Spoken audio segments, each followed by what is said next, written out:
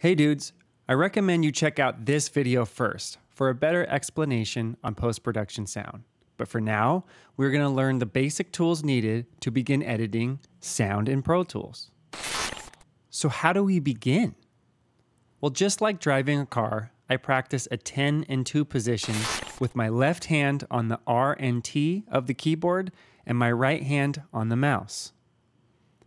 Pushing R will zoom out, and pushing T will zoom in. You should see that Pro Tools will zoom wherever your playhead is parked. Also, I like to use a mouse with touch controls so I can scrub left and right, up and down within my session.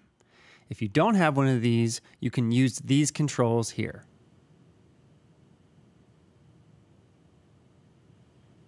Next on our list is the Smart tool, which allows you to trim, select, and grab.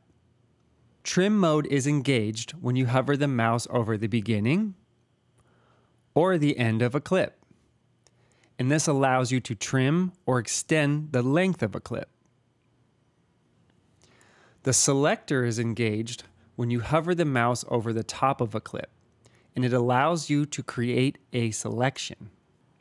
And lastly, the grabber tool is engaged when you hover the mouse over the bottom of a clip, and it allows you to grab and move a clip. And if the Smart tool is not your style, you can select one tool at a time by clicking on each tool with the mouse, or by pressing Escape to toggle between all three. Clicking the bar across the top of all three will engage the Smart tool again. On the left side of the edit window, you will see audio tracks. And if you would like to make a new audio track, you can go to Track, New, or press Shift, Command, N. Within your audio tracks, you will see audio clips. Here is a clip of me talking that I will place in Dialogue Track 1. On each track, you can click the S to solo. Here is a clip of me talking that I will place in Dialogue Track 1. Or hit the M to mute. Here is a clip of me talking that I will place in Dialogue Track 2. You can also use the hand grabber to select a clip, then press Command plus M, which will mute only that clip. Here is a clip of me talking I will place in Dialogue Track 3. Now, some tracks you may want to save for later, and you should not use the mute function for this. Instead, right-click the name of the track and select Hide and Make Inactive. Nice, but where did that go? Well, click on this icon on the bottom left, and look, here it is. But just remember, always hide your track and make it inactive. Otherwise, your track will be hidden, but still playing back. Okay, a couple more things about tracks. You can double-click the track name to change it,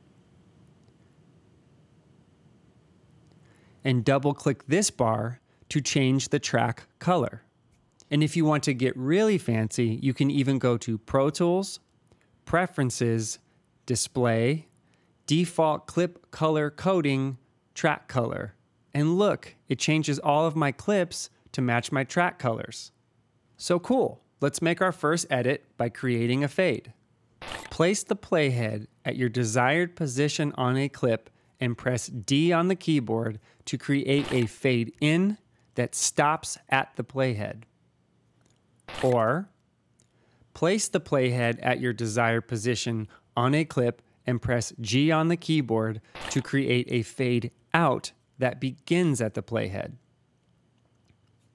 Lastly, you can create a selection with the selector tool and press F. Now, you can always move a fade with the hand grabber, change the length of a fade with the trim tool, and even hit delete if you no longer want your fade. Okay, let's change settings one more time. I recommend you go to Pro Tools, Preferences, Editing, Fade In, Fade Out, Crossfade. Once you are there, set Fade In to equal gain, Fade Out to equal gain, and Crossfade to equal power. This helps keep fades and crossfades smooth and less perceivable to the ear. As you can see, a fade in or fade out only works on one singular clip, whereas a crossfade blends two clips together. You can make a selection between two clips that are touching and press F. Okay, we are getting to the end here, and then we'll save the rest for the next video. Pro Tools is packed with keyboard modifiers. Shift is used to select more than one item at a time. So for example, you can click on a track, hold Shift, then select on another track to highlight multiple tracks. You could then move the highlighted tracks around, for example. This is also applicable with other things like selecting multiple clips. Control is often used to keep a clip in sync when dragging from one track to another. To do this, you click on a clip with the grabber tool, let go of the mouse, take a breath, then hold Control, click the clip again, and now while still holding Control, you will see no matter what I do, the clip retains its original sync and placement. You can even hold Control to scrub an audio clip and pretend you're a DJ. Here is a clip of me talking. The Alt-Option key sometimes refers to all, so you can do things like select all of your tracks by holding Alt-Option and clicking on any track name, or mute all, or solo all. You can even change the view of each track by holding Alt-Option, clicking the ruler, and then selecting what size you want to view.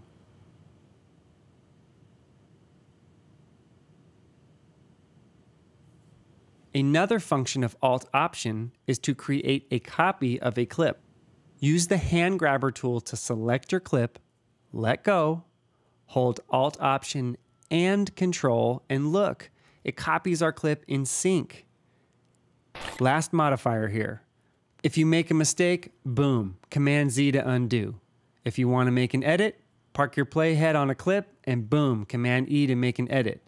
Didn't mean to make that edit? Select the edit, boom, Command H to heal. Command C to copy, Command V to paste. And most important of all, Command S to save your session. This is realistically the most common combo I use in Pro Tools, period. I think we did it. And while this is just scratching the surface of the capabilities of Pro Tools, I think you are ready to start editing. I hope you enjoyed yourself and had a little bit of fun. I look forward to seeing you on the next video, and until then, later dudes.